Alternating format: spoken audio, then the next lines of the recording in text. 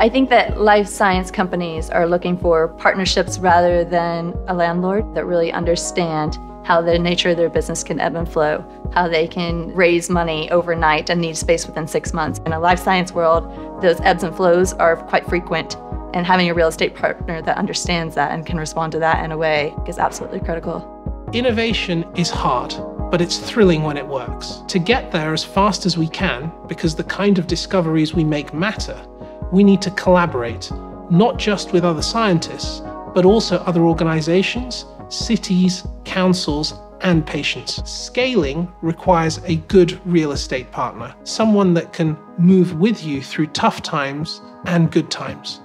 Clusters bring together industry groups and organizations that maybe share a specialism that are dispersed over a geography together so they can share an identity, share some infrastructure, share services, build visibility in the marketplace. When you bring those players together and you really organize around them a community where they can interact but also develop real joint projects and shared commitment, together the innovation economy will really grow. ARC is a great partner for science and innovation organizations. And those organizations that are in the business of solving the world's most complicated scientific challenges. Our job is to help those scientists and their organizations expand, grow, succeed, thrive, hire great talent. And that is important to me, it's important to Brookfield, and I think we're already doing a terrific job of that. We have over 250 member organizations within our network.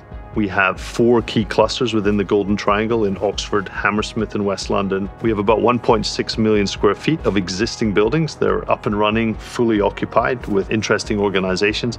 But we also control land where we can build another 5 million square feet over the next period of time. And then we have an aspiration to expand into Europe. And I think over time, as we look into the future, the ARC name will be a leading player in science and technology and innovation real estate. There is no reason why ARC can't be a worldwide network.